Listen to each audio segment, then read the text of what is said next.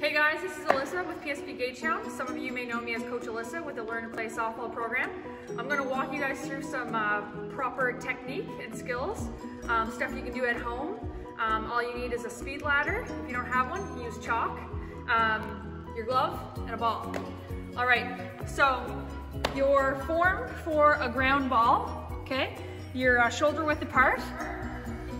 You're going to drop down like this, and you're going to put your glove down in front of the object in front of you. So you're here, you can scoop up a ball. So here, and scoop up. Here's one drill you can do. You just need a ladder or chalk, your glove, and then a ball is optional next. So to get in the proper stance, we're going to teach you about the prep step. So essentially what you're doing is right, left, tap. Right, left, tap. Right, left, tap. So here I'm in perfect position for a ball. I can scoop it up and then I can throw.